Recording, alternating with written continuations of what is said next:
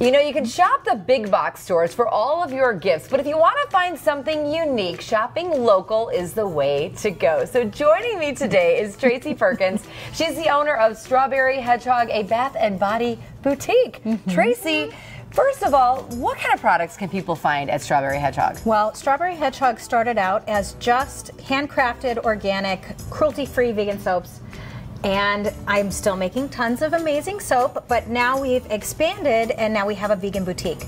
So at Strawberry Hedgehog, you can now find 50 handcrafted local makers. Why do you think that shopping local is such a great way to go to find a unique gift for someone? Well, first of all, shopping local is amazing because it really keeps the dollars in your community. So it's a great way to support your local economy. And secondly, it's the perfect idea for really unique gifts because when you go into a local shop, you're more likely to find something that's locally made. I feel like people can go to a big box store and buy whatever they want. They can go online and buy whatever they want.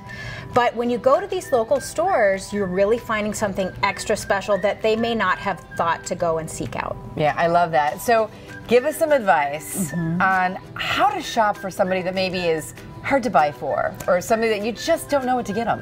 Don't go the gift card route. It's tempting to do. But you can always find something extra special, and I really recommend trying to bring them in with you.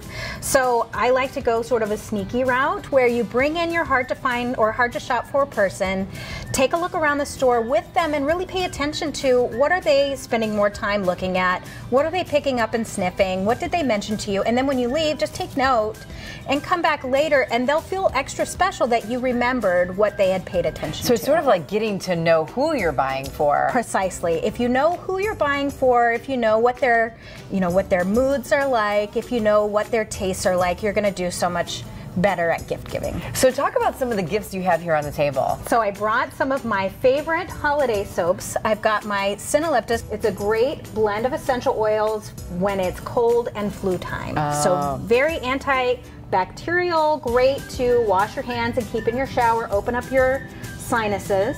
And if you love soap, you're going to love our little gift sets that we've put together.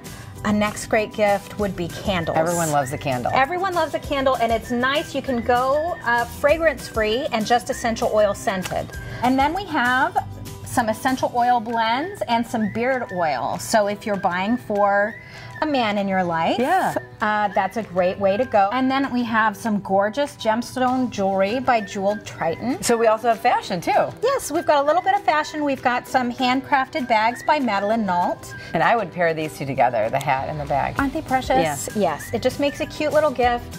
And those are hats by Nana, so every hat that you purchase in store, one is donated to a hospital. Now you're the buyer for all the things that you have in your store, so you must be a good shopper. Thank you. So give us your top tip for when we go out to be good shoppers. As I said earlier, is know who you're shopping for, but then beyond that, really think what you would like for that person. So you want to take care of that person. You want that person to feel well, right? You want to make sure it's cruelty-free, you want to make sure it's toxin-free, and ideally it's local.